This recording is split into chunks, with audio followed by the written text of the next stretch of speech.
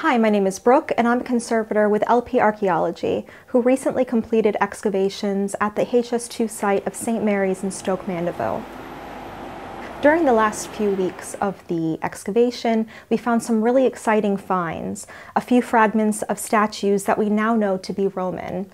These statues were found in the rubble layer of a circular ditch, along with a few other artifacts, such as a large Roman glass vessel and cremation urns. The statues have undergone a preliminary dry cleaning prior to specialist assessment. This process included cleaning with wooden tools and firm brushes to gently remove surface dirt without the use of solvents. Now that dry cleaning is completed, the statues are in the process of being wet cleaned. Before wet cleaning can start, several solvents need to be tested on a small, inconspicuous area of the object. The solvent that's chosen is based on several factors, such as how well it cleans the surface dirt and how much working time the conservator has before the solvent evaporates. The object shouldn't be over-cleaned, and it may not be stable enough to withstand cleaning with solvents, and these factors are taken into careful consideration during the test cleaning. The female head is halfway through the cleaning process, and you can see the level of cleaning that has been chosen for this particular object. During the cleaning process, more details of the statues have been revealed. On the head of the adult female, for example, we can now see the finer details, such as the tear ducts in her eyes and the fine curve of her lips. One of the most striking reveals has been the level of detail we can see in her hair. Previously, we could only see the rows of braids framing her face, because the back of her head was completely covered in a thick layer of dirt. Now we're able to see the way that her hairstyle was put together. The level of detail that can be seen on the female head and its excellent state of preservation suggests that these statues were housed inside a building rather than being exposed to the elements outside. Another big change can be seen on the sides of the torsos. Instead of arms, we have beautifully carved leafy motifs. These were completely covered in dirt prior to cleaning, and it was a wonderful surprise to see them revealed during the process. The leafy motifs on the sides are not, to our knowledge, known from other portrait busts, but primarily paralleled on the sides of some altars, including one example from London carved in Cotswold stone, and others from Germany. We've not found any evidence of pigment or inscriptions on any of the statue fragments so far. The statues were carefully examined under microscopy using a handheld digital microscope under both visible and UV light. The statues were found in a rubble layer within a circular ditch, and some smudges of color have been transferred onto the statues from other bits of material in that rubble layer. There are black colors from the charcoal mixed throughout the rubble, and reddish orange and yellow colors were transferred from bits of ceramic building material and mortar found in the circular ditch. After dry cleaning, the busts were assessed by Dr. Penny Coombe, Dr. Kevin Hayward, and Dr. Martin Hennig.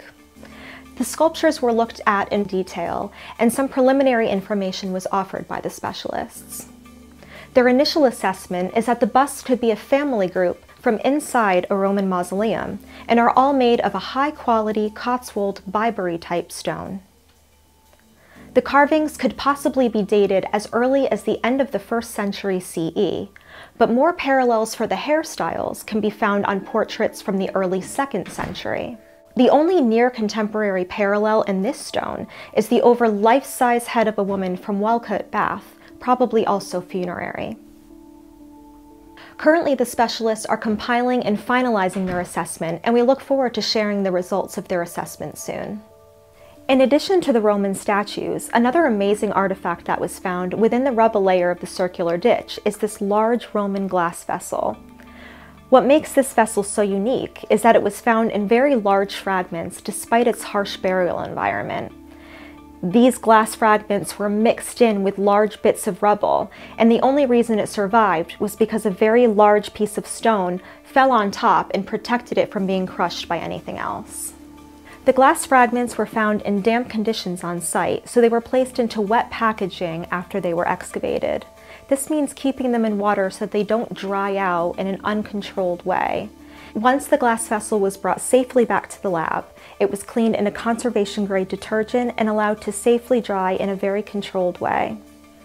Once the fragments were dry, it was packaged in acid-free tissue paper and polyethylene boxes until further treatment. The preservation and potential deterioration of glass is really based on its manufacture and the raw materials used. This would be the type of raw materials and also the ratio at which these materials were added. Roman glass, such as this glass vessel, tends to be more stable because it has a higher silica content and it uses sodium as a modifier. This glass vessel is very well preserved, but if you look closely, you can see iridescence on its surface. The rainbow colors are caused by a prism effect when the light hits the glass at different angles. This was not an intentional effect created during manufacture, and while iridescence is considered beautiful by modern standards, it can become a concern if not controlled. To prevent further deterioration, this glass vessel needs to be kept in an environment where the relative humidity and temperature are very closely monitored. Based on specialist information, we believe that this is a Roman hexagonal glass bottle that was reused as a cremation urn. Other cremation urns were found in the same circular ditch, but we haven't found any evidence of cremation in this particular glass vessel. Roman glass hexagonal bottles are not uncommon, but what makes this vessel particularly unique is the large fragments that were found. If we look closely at the handle, we can see the fine ribs that were perfectly preserved despite the vessel's harsh burial environments. The base features concentric circles, which are circles with a common center, much like a bullseye. Exact measurements of the base and of the circles were sent to the specialist so they can try to match this vessel up with others made from a similar mold. There's still a lot more work to do on the artifacts found in this rubble layer of the circular ditch, and we are looking forward to giving you more information as we do this.